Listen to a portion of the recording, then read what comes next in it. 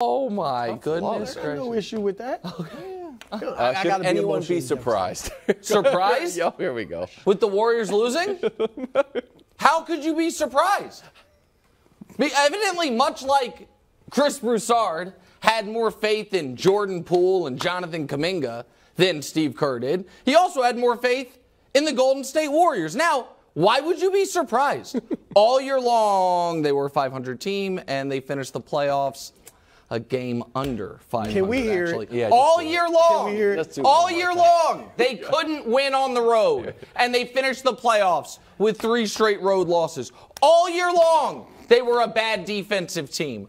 All year long, they got nothing out of the young core that's supposed to be the 2-track light years dynasty. All year long, they were drawing dead if Steph wasn't brilliant, and some smart people, while other smart people saw a few games of this series and said the Warriors are the better team, other smart people saw a few games of this series and said Steph's going to wear down. And so, listen, we all, even though, Wildes, what was my New Year's resolution? Oh, be less humble. Be less humble. Which is a baffling New Year's resolution. So I am going to violate that for just a moment because I'm going to try to be gracious. You've been violating. I'm going to try to be gracious with my dear co-host Chris Broussard. I brought you some things that I thought you could use. First of all, Wildes, what did we hear all about? Championship pedigree. No, what is this? So I brought you a 30-pound bag of championship pedigree. I'm not sure what good it is, but I brought you some championship pedigree. Also, Brew, because I saw you walking around the office today, and I was like, oh, man. This poor guy's walking around with no toes. Oh. How's he going to walk around with no toes? I got you specially made insoles for a toeless man, so you can slide those in there. And for a toeless man. Toeless man. And last but not least, and this is important, I have the official First Things First bylaws here. I didn't know you had a copy. Listen, it is quite the dense document. Yeah. I mean, we're on 250 pages. Well, I scoured it since Friday evening to try to look for an off-ramp for you from your disastrous Warriors pick. Now that we heard Steve Kerr say he didn't even believe they could win. I couldn't find you an off-ramp in the bylaws, but maybe you can find yourself one. But no one should be surprised. It was obvious from the beginning what was going to happen here, Brew. I wish I knew we were bringing props. Well, because my time is coming in about 10 minutes. But that said, surprise. Am I surprised that the Warriors lost to the only team in the NBA that has 2 top 10 players? That's true. I gotta keep it real. No. Now, I did pick the Warriors to win. You seem a little surprised. I did pick the Warriors to win. Here's why. Here's the proof that I'm not that surprised. When I was asked at the start of the playoffs, how many toes down were you on the Warriors getting to the finals? Yeah. I gave an answer that brought glee and frivolity on this panel. You laughed at me. I said 6. Yeah. I'm a 6. I was a 6. And y'all dogged me. Oh, yeah, you're 6. That was analysis. What happened in this series against the great LeBron James and the great Anthony Davis was within the purview of the other 4 toes. Okay. So it was in there. I was like, look, I got the Warriors. I'm rocking with them. I do think they're better, but Nick, you know, for years, what have I said? What? If LeBron and AD are ever healthy, oh boy, the Warriors, they be tough for the Warriors, in particular because of their size. And now, not only are your 2 best players big, LeBron's actually big in today's NBA. The Warriors didn't go small, they went tiny. Okay, so LeBron was like Karl Malone out there, all right? And then you put capable role players around them. The guy you were ripping all year, Rob Pelinka's done a yeoman's job. He did a great job. And you got Austin Reeves and D'Angelo Russell and Dennis Schroeder. Agreed. The Lakers are a tough team. Welcome to the season. I agree. The Lakers are a tough team. Congratulations to LeBron James, Anthony Davis, all the rest of it. And Nick, I'm going to be humble. Congratulations to you. That's too much. That's not what the show is. Are we saying here? I mean, it depends. You're going on like no, a I want to talk about Steph thing. for a moment. Okay. I want to talk about Steph because Steph had the most points ever scored in a Game 7 for 2 weeks. Yes. And it cemented him as a top 10 all-time guy. It put him on the heels of Magic Johnson. He was going to, they were going to... You got him in the top 10? You're not sure? Yeah, I mean, to me, he's clearly top 12, and it's really hard. Like, you kicked out, I think, Akeem and Wilt, was it? And it was to get him in there. And so it was, whatever it is, he's right there. Okay. Then we must have asked this question. How much of the Warriors losing the way they did, because I know everyone's blaming Clay, and I know everyone's blaming Poole, and I know everyone's blaming everyone on the team. Steph in round 1 played at a level that they had to have to win. Steph in round 2 did not. Steph in round 2 was good, but he was... That's very good. He was very good. He was with they were the lesser team. With this, hold on a second. It's very good with these caveats. The swing game of the series, Game 4, he had 2 massive mistakes at the end. Right. A bad shot and the turnover. Mm-hmm. Also, Game 4, he was, what those don't show you is the defensive numbers, where he was hunted repeatedly. And that was what started to flip the control of the series. Wow. And the reason that I am bringing it up is because the discussion was, is he the best player in basketball? After round 1, that was the discussion. Giannis was out. It was, can Steph be the best player in basketball? And they just got rolled in Game 6, where he was in Game 6 not very good. But like, is that fair? I think we're going to get to this, but I thought Steph was far from the problem in this series. You're right. At the end of Game 4, at the end of Game 4, he had his issues. But Klay Thompson, who I'm a big fan, he was on the bet list. Klay Thompson shot 25%. Wasn't good. And averaged 10 points over the last 4 games. We were waiting for Game 6 Klay to erupt, and he never did. Jordan Poole was a no-show except for Game 5. I don't think Steph had it. This is like when LeBron was losing in those finals to Golden State. He was losing to a better team. I agree. And that's what happened here. Go ahead, Wildes. No, I want just put the button. Listen, I agree that the Lakers were the better team. I don't agree that it was like when LeBron was losing, because LeBron in those finals played unimpeachably brilliantly. There was not. You can look at the box scores. You can look at the numbers. We also can remember them with our eyes. He was great in the. If you want to nitpick the 2015, he was fantastic. But what did he shoot? 2015, he shot under 40%. Right. That was the he was great, series. but we understood the circumstances. I just think we're in a weird spot with certain guys in the league where, when they are great, we talk about them in historical great terms as they deserve. And when they fall a little short, I was told, and we'll get to it, this is the best Steph has ever been. This is the best Steph's ever been.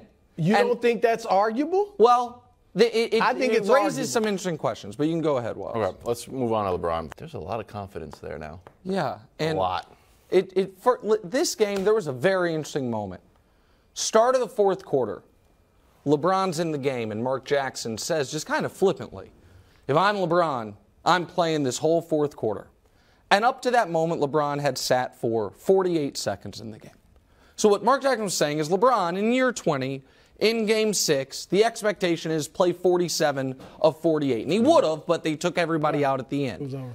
And LeBron peaked at the end. That was LeBron's best game of the postseason. And it continues to show you that underestimating that guy is the worst bet in sports. We have seen Devin Booker play unbelievable, and then the usage and the wear and tear, and all of a sudden the final couple games of round 2 wore out. KD wore out. Steph had his worst game in the final game of the postseason. Embiid, worst game in the biggest moment. LeBron is finding a way to get better. And I understand, and they are correct, that this version of LeBron, Brew, is not vintage LeBron. But how good is this version of LeBron? We can show you his numbers for the postseason versus someone else's playoff numbers. In my eyes, those are almost identical. The other guy's averaging an assist more a game, but would you agree those are nearly identical, Brew? Yes, and they won the series? The guy on the right, well, it's actually a whole playoff career. Let's show who it is. So LeBron in year 20, worn down. He's now been minimized to just Larry Bird, the previous best forward of all time when he retired. That's what it is. Hold on, that's LeBron's Bird's. is one series. No, that's LeBron. Is, that's LeBron this season. LeBron these two series. In these playoffs. In these playoffs, and Larry Bird's entire career. Larry Bird's postseason career. What I don't think that's a fair comparison. What do you I think Bron is better than Bird. Don't get me wrong. I'm just saying to say he's become like that's to me that's disrespectful to Larry Bird. Okay, well at LeBron because Bird didn't have to score. Bird never led the league in scoring. Yeah, he didn't have to do that. I wasn't trying to get us on a Larry Bird debate. My point is we have come to expect so much from him that Mark Jackson can just flippantly say he should play the entire game. That we all said or a lot of people said this is the best Steph's ever been. LeBron outplays him. In one game? I think LeBron's better than the series. No, absolutely. I don't. Okay. He wasn't better in the series. LeBron led the series in points and assists. LeBron shot better. Steph led the series in points and assists. Steph didn't have anybody equivalent of freaking Anthony Davis. So we could show their numbers. Steph and LeBron. Steph's got him by 1 assist and 2 points. LeBron's got him by rebounding. LeBron's got him in field goal percentage. By like 2 assists, I believe. We got the numbers? I think we can show it. And obviously, LeBron was better defensively. So it was at least to a draw. No, I mean, look. Give Steph Anthony Davis and see how this works out. And give LeBron Kevon Looney. And I'm not trying to diss LeBron. Because, the assists, Steph averaged 7.5, LeBron averaged 5.5, and the rebounds LeBron. And 2 more points, 2 more. My point, I want to talk about LeBron. Sure. LeBron was great. And all this, does he have anything left in the tank? I was so tired of people acting like LeBron wasn't balling in this series. We got to have a vintage LeBron game. You know what a vintage LeBron game is? A smartly played game that I do what we have to do to win. 2015, Kyrie's gone. Kevin Love's gone. I'm going to handle the ball all the time. I'm going to shoot below 40%. Not that he was trying, but I'm going to take more shots than I'm used to taking because that's what it takes to win. LeBron is wise enough to watch this team and say, you know what? Austin Reeves is good. And he can do something with the ball. One thing I love about what I'm seeing with the Lakers is Dennis Schroeder, Austin Reeves, Lonnie Walker. They're actually making their own plays. Yeah. We've never seen that many players around LeBron do it. We saw D-Wade do it, no other player on the Heat. We saw Kyrie do it, no other player on the Cavs. Even when they won in 2020, no one else. Like, it was almost like they're looking for permission from LeBron to make a play. Now he's empowered them, and he's still giving you 25 points a night. I think he's playing great. I think in Game 6, what he did was he fit in again, got everybody going, got his too. And as you said, when he had to, he put the ball in his hands and took over. But I think people are underestimating how well LeBron's playing. You might be overestimating it if you think he outplays Steph, but I think LeBron's playing great. I think that if this series had been flipped, and the numbers were nearly, so again, Steph's got him by 2 points, or 2 points and 2 assists. LeBron's got him by 2 rebounds. LeBron's 6 points better in field goal percentage. They are tied in three-point percentage and essentially tied in free throw percentage. But three-point percentage, they shouldn't be tied. Well, they were tied. It was 33 versus 34. My apologies. 1 point off in three-point percentage. And if in the swing game of the series, LeBron missed a bad shot, then missed another bad shot, and then had a chance to call timeout to get another shot and threw the ball over his head, I don't think people would be saying he played him to a draw. This wasn't a one-on-one game. LeBron had Anthony Davis by his side, just like Steph used to have Kevin Durant. I would never say Steph outplayed LeBron in those finals because he had Kevin freaking Durant. AD is playing the best defense in the league. He's giving you offense. You know, it wasn't one-on-one. Real quick. And they're far different positions and sizes. But LeBron was, at the end of these games, turning it into a bit of one-on-one, hunting Steph on the defensive end, putting him in the pick and roll. But more importantly, we got a great, what do you call this, episode? We have a great episode of Wildes' weird and wonderful tweets right now. Did you? Also Wildes thoughts. Hey, so after the show, let's set aside 5 minutes. I'll show you how to do it. You should be following him. I know. I got to start. Because, listen, let's show the tweet. And people think I'm going to be, it's probably a bad sign that's garbage time, and the guy the Warriors paid $128 million is still out there getting shots. Wildes, this was cogent analysis. Yes, it was. A good observation. Thank you. And spot on. I would have maybe added, and their other 2 lottery picks were out there with them too. See, there you go. Kuminga and Moody. I thought that was a great tweet. I thought it was a great job. You had another great tweet, but I can't find it. And so I thought it was great. I thought you were wonderful. That's not really the crux of the segment. Well, I'm just telling you. I have to put out cogent analysis, and you have to be like, no, but that was good. It was a great point. They're all good. They're not all good. But Brew, I'm trying to get Brew to follow you. He's going to. Well, get not off if his it's back. always bad You know tweets. what? But this was a good one. More honey than vinegar, though. I'm just like, hey, if you want. Oh, he's going to do it. Oh, just keep looking. Yeah, I'll do it later. All right. Thanks for watching. Subscribe here to get more from the show and to check out clips from other shows on FS1.